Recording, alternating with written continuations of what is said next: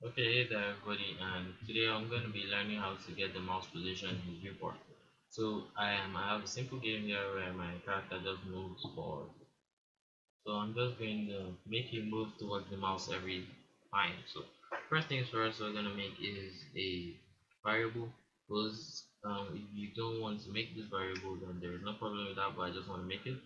Okay, so pose will be equal to get underscore viewport dot get underscore mouse position. So this is all you need to do to get the mouse position, and we just want to print the pose, and this is just the line of code you need, and we want the player to look at the pose direction. So this is all we need for this tutorial, just to make the guy follow the mouse. Okay, so F6, I'm gonna hit that and just check it out.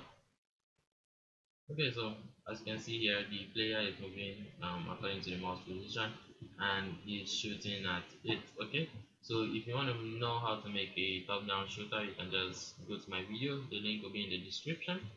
So that's all for this tutorial. Thank you and goodbye. Before I forget, as you can see here, you can get the mouse position. It's just printing it out.